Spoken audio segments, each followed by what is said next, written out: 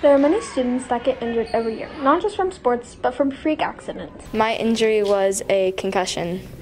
I got my injury because this kid ran into me really hard, and so I fell backwards into a brick wall and hit my head.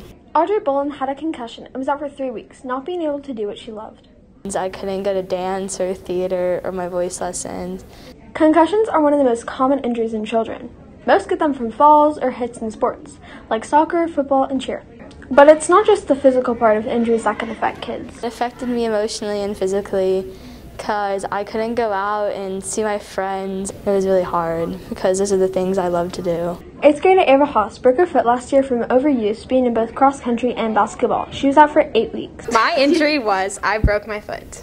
I got injured because I was doing cross country and basketball, and so I overused my foot and it broke. I was really sad because I broke it right before the basketball tryouts, so I didn't get to try out till later after everybody else, so I was a little bit worried that would hurt my chances. One thing we learned is icing and properly taking care of your injury is the fastest way to recover.